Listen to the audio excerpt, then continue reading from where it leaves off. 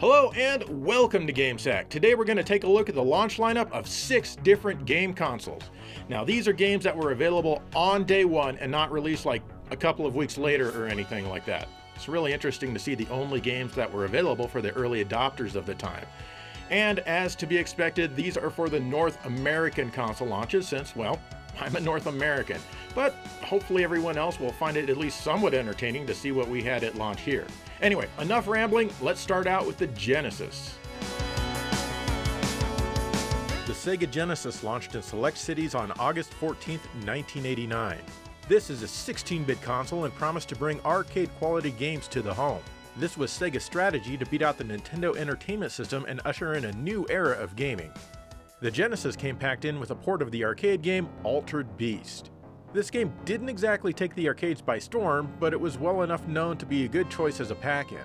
In this one, you're a resurrected dude set out to rescue Zeus's daughter. Rest in peace, yeah right, not for you. Rise from your grave. Along the way, you kick double-headed wolves and power yourself up with spirit orbs. Power up. You eventually become a beast who is, in fact, altered. This is a short game that you can beat in about 15 minutes with some practice, but more importantly, it showed how close the Genesis could get to bringing the arcade experience home. Not only that, but it allowed for 2 players to play simultaneously, though you'd need to buy another controller. This wasn't necessarily the best launch game for the Genesis, but it was definitely the best one to pack in with the system. Welcome to your doom.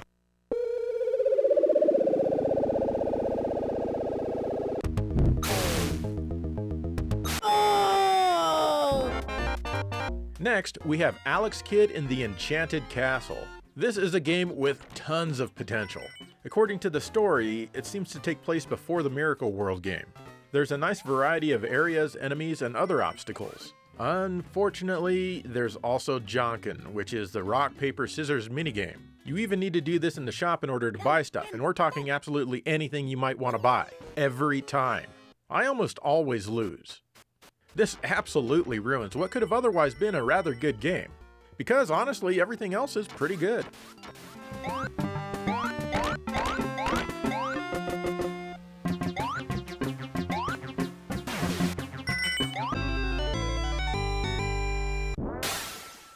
Then there's Last Battle. This is a Hakuto no Ken game in Japan. While they certainly censored the game's violence for us lucky North Americans, they didn't really seem to alter how any of the characters look. The controls are laid out just like Altered Beast with the punches, kicks, and jumps. After each stage, you can also choose where to go next. This is an interesting game, if a bit slow and boring. My favorite thing about it has gotta be the nonsensical dialogue. I wanted you to meet Elisa! Now you have the look of a hero. And I say that because Elisa is damn hot. You will be a hero if you can hook me up with her. This is like a much meatier Altered Beast without any of the Altered Beast.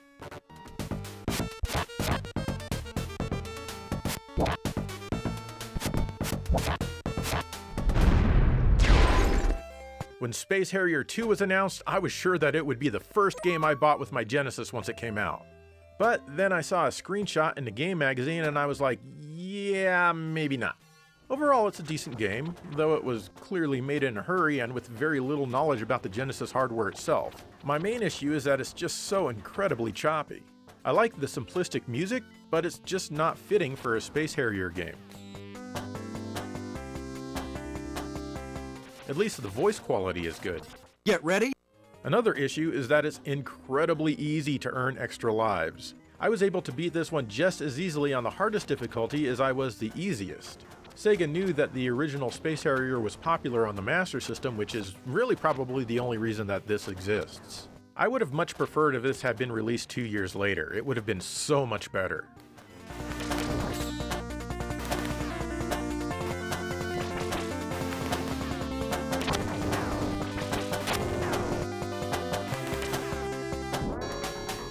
Super Thunder Blade is next, and I absolutely expected this one to be a disappointment. And it is. While it's based on the arcade game, it's actually its own game. This one gives you a brake button to slow down and stop during flight, as well as mid-bosses. Gone are the opening overhead levels, but you still fight bosses in the overhead style. Your helicopter is slow to respawn, but you do get used to it after a while. In fact, this can even be somewhat enjoyable to play. but I could just never get over these awful graphics, even for the time. What particularly bothers me is how everything appears to be bouncing up and down as you fly through a stage, especially the buildings. Not only that, but the scenery is very sparse. The sound effects are loud and abrasive. However, I've got to admit that I really enjoy the music in this game, and I wish that more remixes and arrangements would be made of this stuff here. That would indeed make me smile.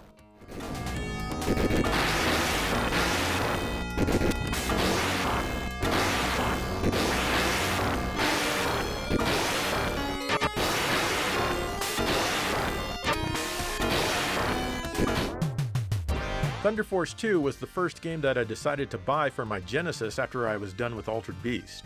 And boy, am I ever glad I did.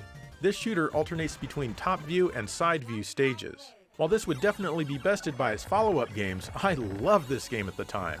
I had never played anything quite like it. It was immensely challenging and fun for me. It still is. Not only that, but the music absolutely blew me away. At the time, I had never heard a video game with sound quality even approaching this good. This was also the first game I ever played that was in stereo. Even the voice quality is really good. Nova, Mega Flash, Cyber Blaster, Learn Touch, go! Sure, the pronunciations may be bad, but the recording quality is excellent. Well, except for maybe that one. This is the best launch game for the Genesis, bar none.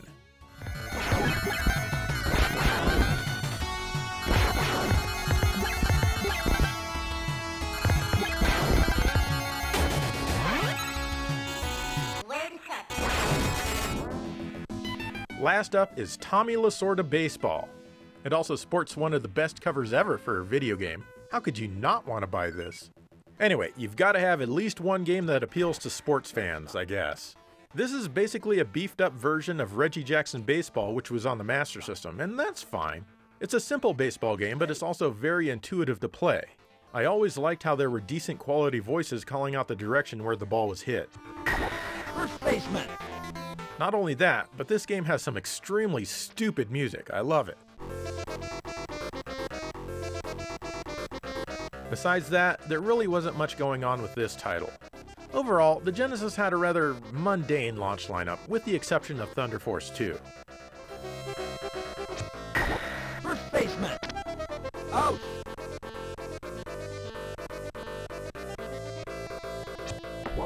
Right fielder.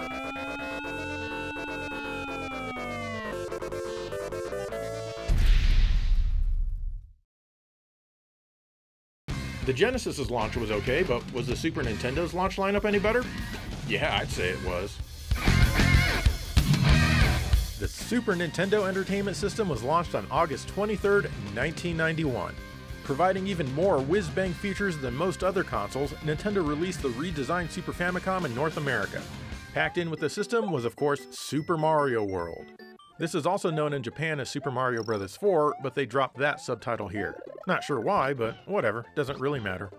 Initially, this game does not seem very impressive with its graphics and sound beyond the parallax scrolling. The thing is, though, that it's a very tough game to put down with tons of different stages and many secrets to keep you busy. The game itself plays like an absolute dream. You'll soon forgive the wimpy lullaby meant for babies that plays during the title screen and instead bask in the awesomeness that's one of the best Mario games ever, if not the best. After you spend some time with it, you begin to realize how perfect the graphics, sound, and music are for the game. Come to think of it, it probably just wouldn't be right if they were different. Nintendo sold a ton of consoles by including this game.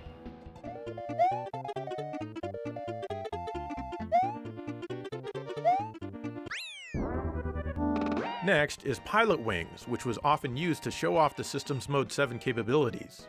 This was originally a demo called Dragonfly that they showed off at trade shows, but then they took that and developed it into the full Pilot Wings game.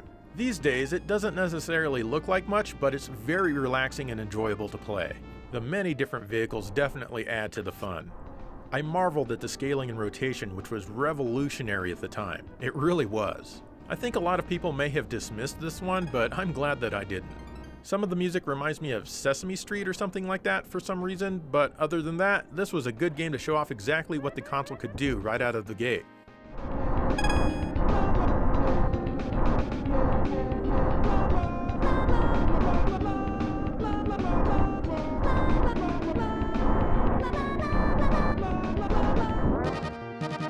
Who can forget F-Zero? I certainly couldn't, even if Nintendo would like us to. This is a really cool racing game which is set in the future. In fact, it's based on actual future events. This is another game that really showed off what the system could do. The gameplay is really fast and it feels like you're right on the track. This was like nothing I had ever played before in a racing game. Sure, there aren't any hills or valleys, everything is perfectly flat, but you'll quickly get over that once you experience just how fun this game is. I love the way the tracks are designed. For example, on the Deathwind tracks, the wind blows, but you can't see it. You'll only be able to feel it in the controls, and it's quite convincing. These magnetic bars in Port Town will quickly teach you how to use the shoulder buttons. This game also has an outstanding soundtrack.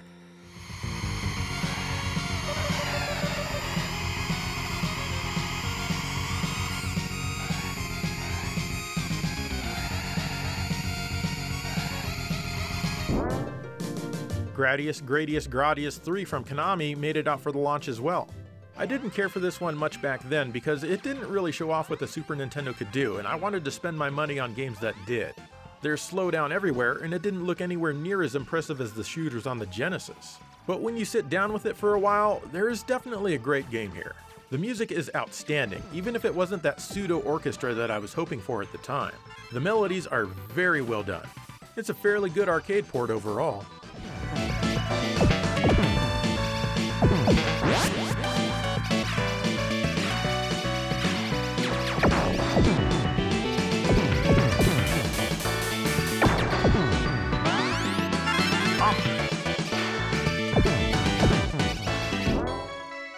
The final launch game was SimCity.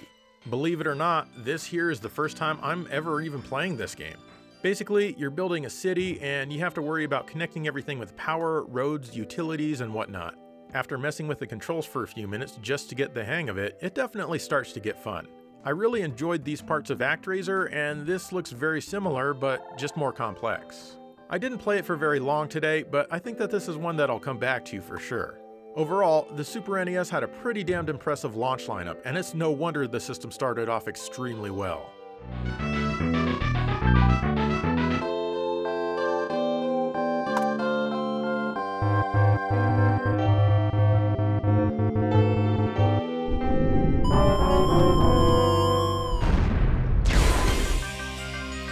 The Sega Master System was actually launched as the Sega System in September of 1986. One bundle included the Hang-On and Astro Warrior combo cartridge. This was known as the Sega Base System. The other bundle included a Sega Light Phaser gun and the Hang-On Safari Hunt combo cartridge. This was known as the Sega Master System. No matter which version you got though, the console itself said Sega Master System on it. Hang-On was a port of the popular at the time arcade motorcycle racing game. It's a fairly decent port that doesn't try anything special. There are 5 stages to race through and you're only racing the clock. If you beat all 5 stages, you move to the next course, which is slightly tougher. There are 8 courses in all before it loops you back to course 1. I thought it was fun back then.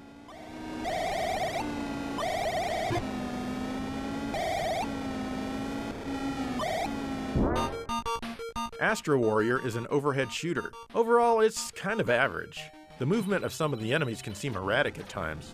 The bosses aren't exactly sights to behold, but they can be pretty tough. Nothing in this game really is a sight to behold though. I do, however, think the music is cool, especially the boss music. This would later be released as a standalone cartridge for Master System owners.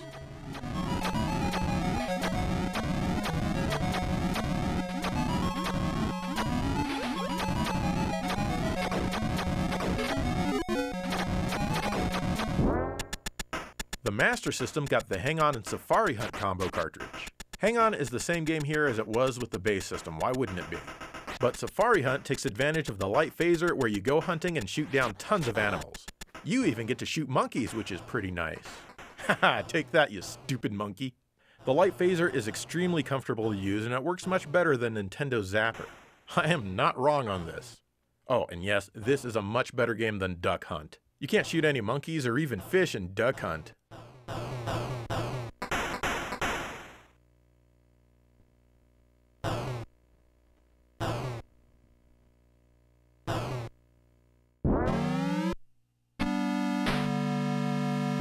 Built into each Master System console from this time was a hidden game called Snail Maze that you had to access with a code. You guide a small snail through 12 different mazes within the time limit. I think it's pretty cool that Sega chose to sneak a little game into the console itself.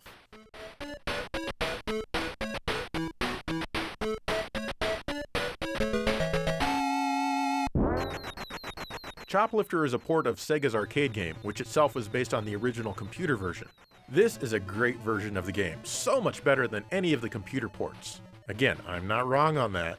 You have to rescue twice as many hostages here per stage as you do in the arcade game. There are a total of 3 different stages, well actually 4 I guess. This was the first game that I ever consciously took notice of parallax scrolling, and the effect blew my mind at the time. If I squinted hard enough, I could see the actual depth that the game provided. Thank you, Choplifter, for starting me on a lifelong obsession with parallax effects.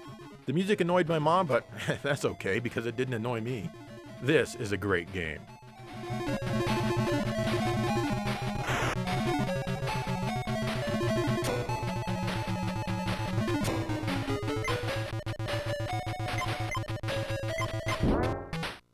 Of course, Fantasy Zone had to be around for the launch.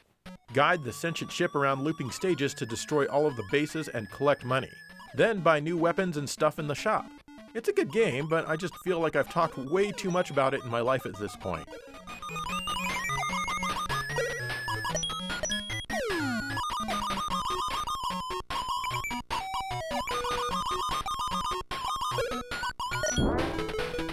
Ghost House was released on the Sega Card in North America. Wander around the mansion and collect the jewels and punch the monsters and bats. Get a key to unlock one of the 5 coffins to awaken Dracula. Defeat him to grab one of your family jewels. Defeat all 5 Draculas to go on to the next stage. This is my favorite card game from Sega, and I still think it's really fun to play today.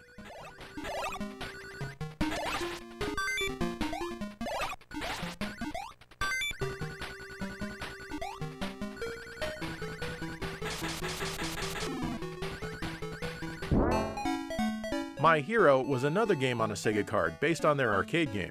Sadly, it's more annoying than fun.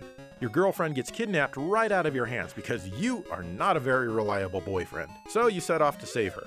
You die in a single hit. That's fine, but it's really easy to get hit and also really frustrating. The music will likely also bother anyone who hears it after a while. Weirdly, I always want to try again when I die.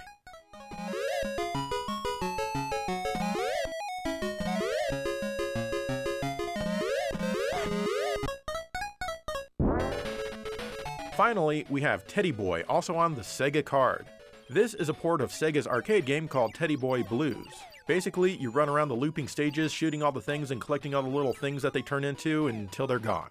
It's not a bad game at all, and it's probably the second best card game on the Master System. I'd certainly recommend this one in a heartbeat over My Hero, but it doesn't have a ton of lasting power unless you really don't have much else to play. The launch lineup of the Sega Master System seems laughable looking back on it, but there were actually some nice games here.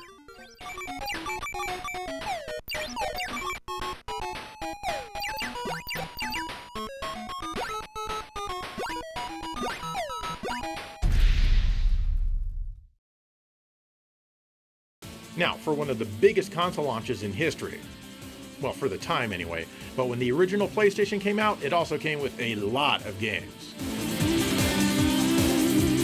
The Sony PlayStation was launched in North America on September 9th, 1995. This CD-based system came bundled with some demo discs, but no actual game software. You also needed to buy separate memory cards to even save your game in many titles. Man, remember those days? They really nickel and dimed us, and we were so stupid that we absolutely loved it. There were many games that were available on day one, and they all came in these oversized jewel cases that Sony quite literally purchased from Sega. First up is Total Eclipse Turbo. This one comes first because Dave and I actually bought our copies at a store a week or two before the console itself was even available. It was the very first PlayStation game available at retail. This is a port of the 3DO game called Total Eclipse from Crystal Dynamics.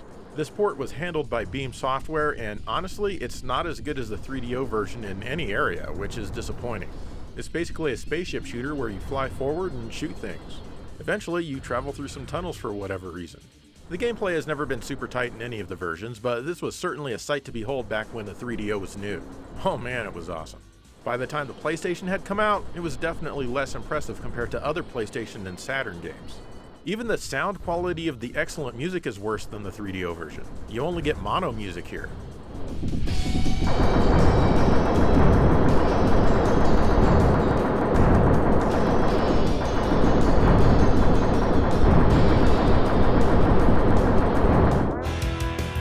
Air Combat from Namco is next, which was renamed from Ace Combat in Japan, just like the arcade.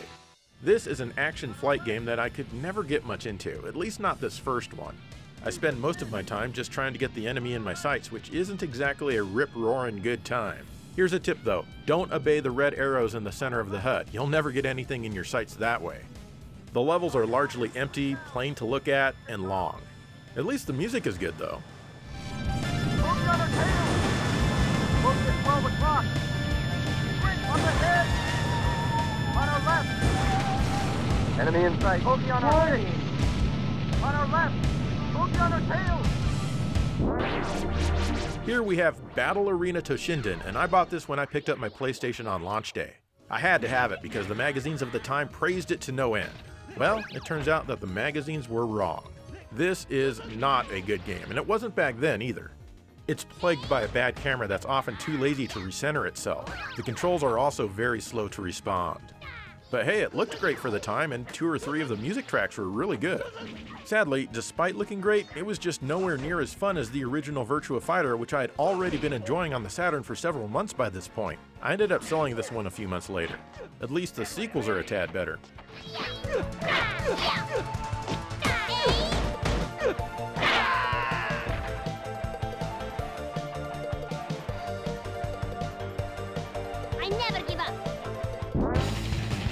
ESPN Extreme Games from Sony was another one that I picked up at launch. It mainly appealed to me because the graphics look similar to Road Rash on the 3DO, and I wanted more of that. This game lets you choose from a mountain bike, luge, roller skates, or a skateboard. You all race together, and I always choose the bike. Your main goal is to go through as many gates as possible on your way to the finish line. You can also battle your opponents during a race. Honestly, it doesn't play very well, and I've always had trouble finishing the race in a decent position. I liked the graphics for what they were at the time, but this one didn't see a lot of playtime compared to all of the other games I got for the console that day. Well, actually, I played it more than Battle Arena Toshinden anyway.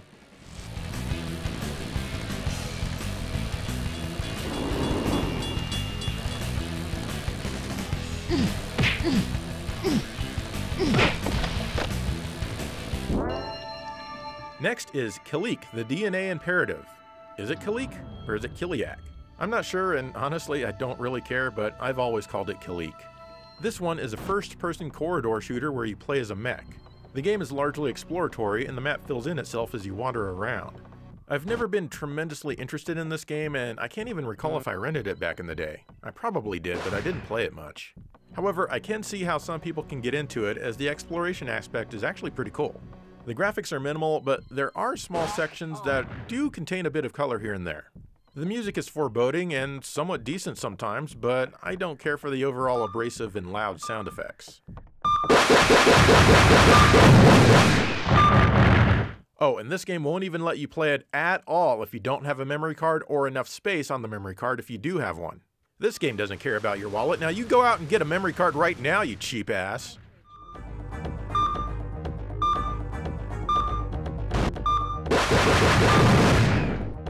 Repair parts secured.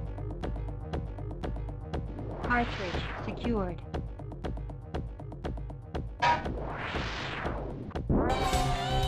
Then there's NBA Jam Tournament Edition from Acclaim.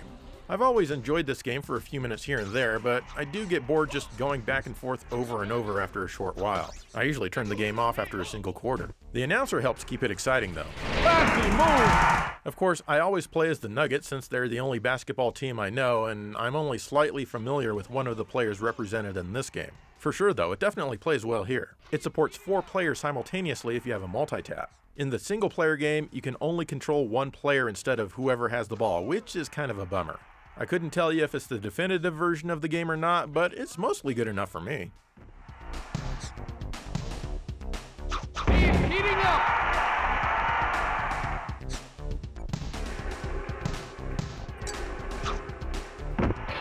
Just grab the rebound!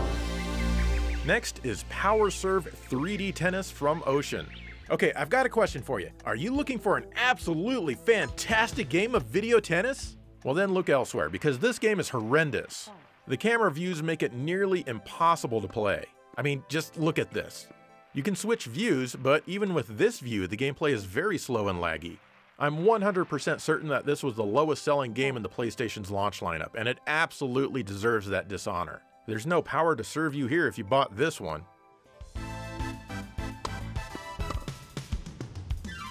Love 30.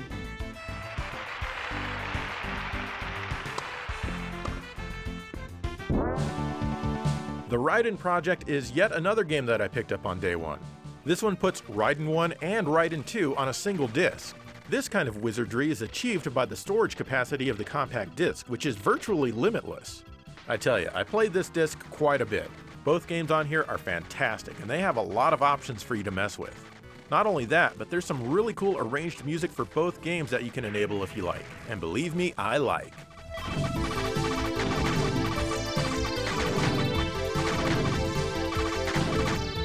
This is one save file that I never deleted, so all of my old scores are still here. Can you beat my high score in Raiden? How about in Raiden 2?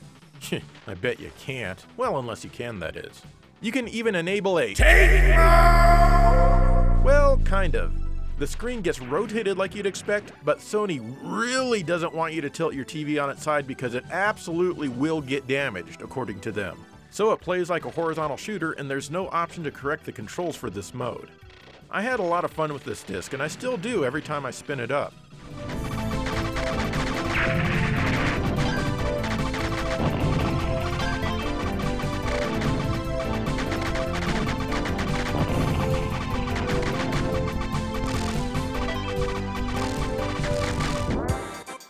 The original Rayman was still another purchase that I got with the console.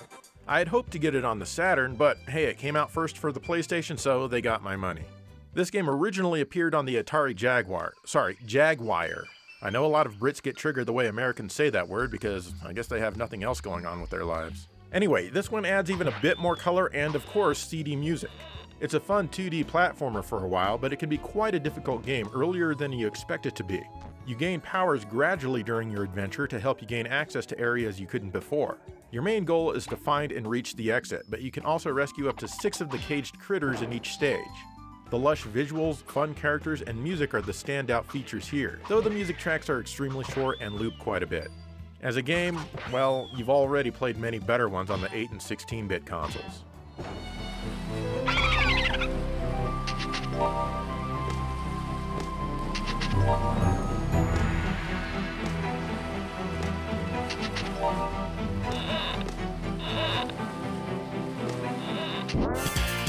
The last game that I got on day one was Ridge Racer!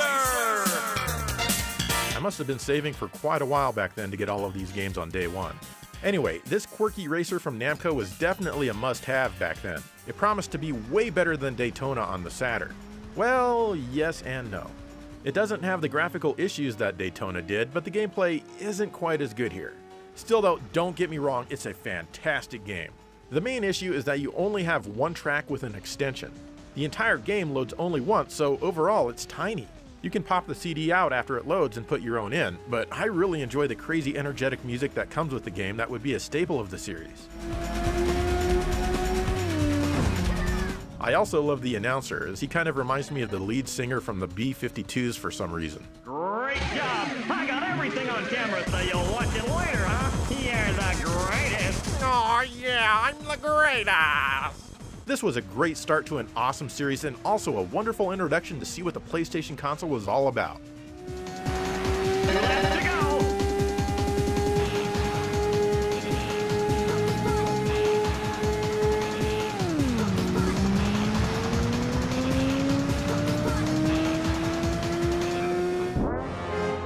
The final launch game for the PlayStation is Street Fighter the Movie The Game from Acclaim.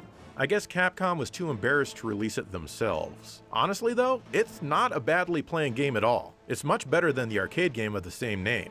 It plays like Super Street Fighter 2 in a lot of ways. The worst thing about it is probably the ugly digitized visuals. It looks like Street Fighter meets Mortal Kombat, and not in a good way.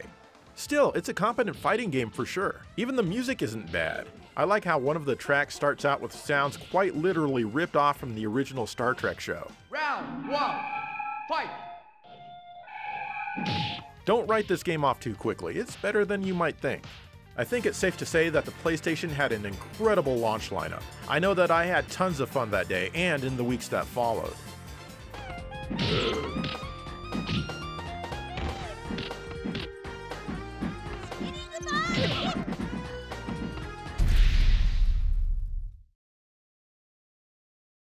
Okay, only 2 more consoles to go in this episode. When the Nintendo 64 launched, I always thought it was kind of sad because there were only 2 games available. Good thing they were both pretty awesome. The Nintendo 64 was unleashed upon North America on September 29th, 1996 with twice as many bits as its competitors. That makes the console twice as good, right? Damn straight it does. Actually, it doesn't. The game that everyone had to have was Super Mario 64. This one wasn't bundled in with the console after Nintendo saw how successful the PlayStation was without a bundled game.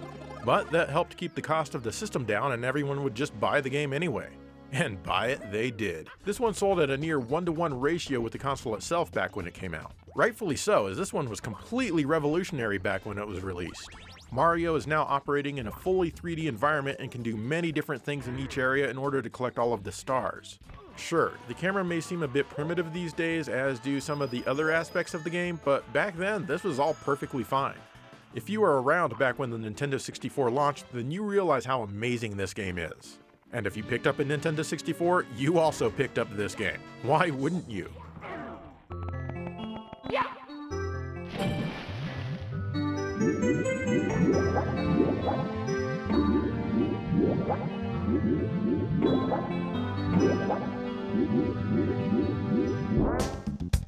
Next is Pilot Wings 64, which was developed by Paradigm Simulation under Nintendo's guidance. This plays much like the original Pilot Wings, with you leisurely taking flight tests on an island. This one adds a lot of creative stuff and it's definitely a fun game, at least for me. It can be a bit finicky to control sometimes, and as a result it can be a touch frustrating. And that was it. Those are the only 2 games released at launch for the Nintendo 64.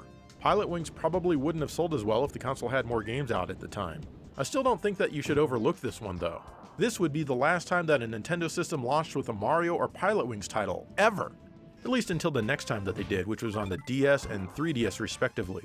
The Nintendo 64 didn't have the best launch lineup, but you know, it really didn't need it.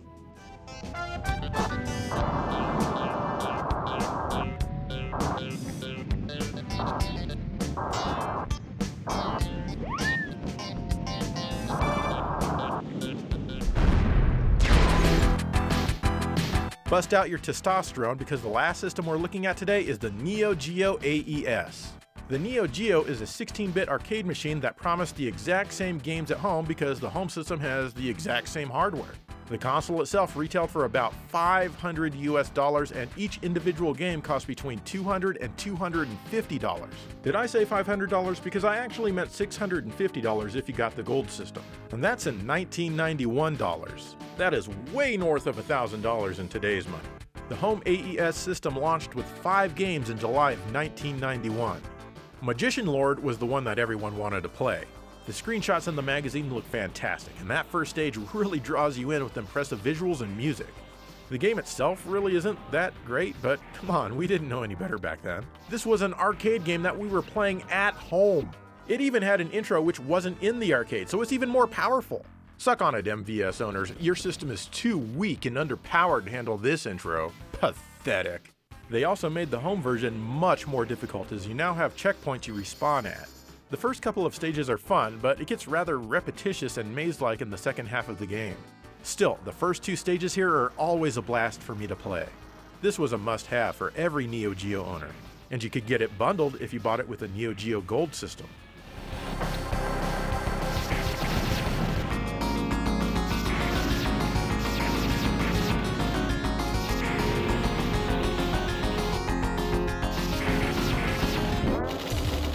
A different game you could get bundled with the Neo Geo Gold system was Nam 1975, which would also be considered a must-have.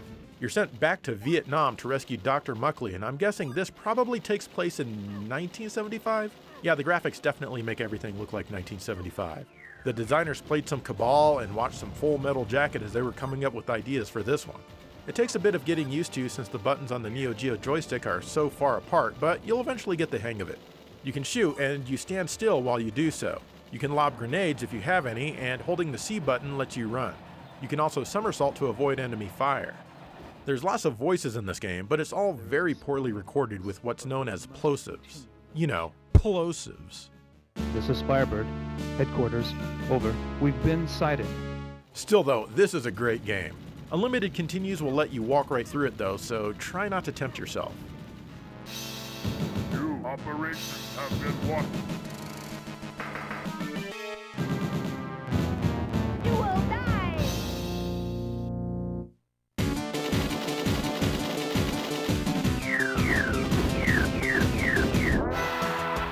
Then there's Baseball Stars Professional. This was my favorite baseball game ever for quite some time. When this was released, almost everything about it blew me away. The intro was just fantastic with scaling and real voice. Dynamic! Speaking of voice, there is a ton of speech in here, which was a big selling point of the Neo Geo, and this game delivered it in spades. Take your base. The pitcher walks him. It's the same guy from NAM 1975, but his voice was recorded much better here, and he's very excited to be announcing the game. And I'm excited to play this. Even if you don't like baseball, there's still a good chance that you'll enjoy this game since it's so fast-paced and easy to control like an arcade game should be. It's a homer out of here. And as he rounds the bases, he loves to egg that crowd on. And proud he should be. He hit that ball a country mile. He just loves to hit homers here in this park. Next, we have Cyberlip. This is a run and gun, kind of a progenitor to the Metal Slug series on the system.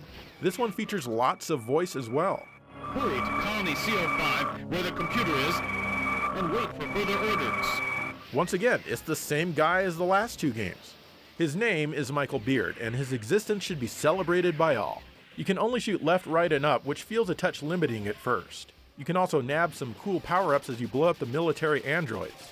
The first couple of stages are really cool, but I feel that the game loses some serious steam after that and becomes a touch boring. Sometimes you can choose which way you want to go, and if you choose poorly, you can end up playing a long level that you've already finished. This only exacerbates the boredom. Still, those first two levels are once again really fun. This is another one you can walk right through with unlimited continues if you're not careful.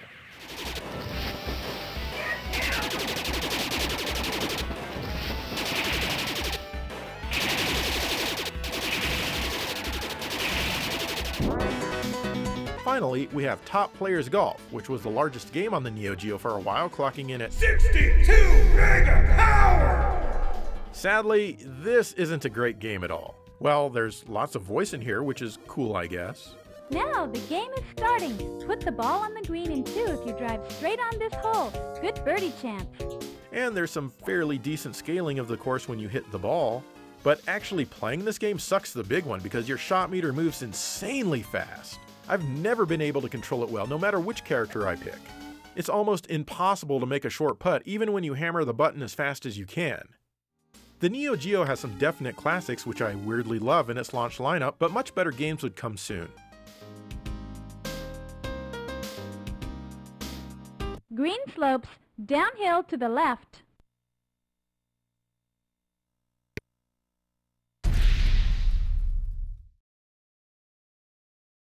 Well, there you go. A bunch of different launch games for a bunch of different consoles. Obviously, my favorite launch from this batch was the PlayStation because, I bought a lot of games for it.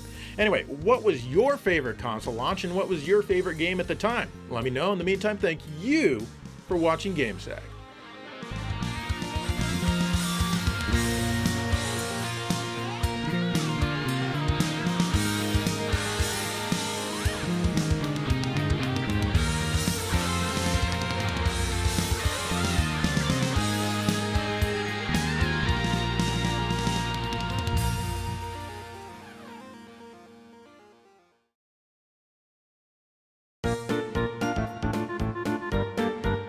Are you incredibly bored and have no friends?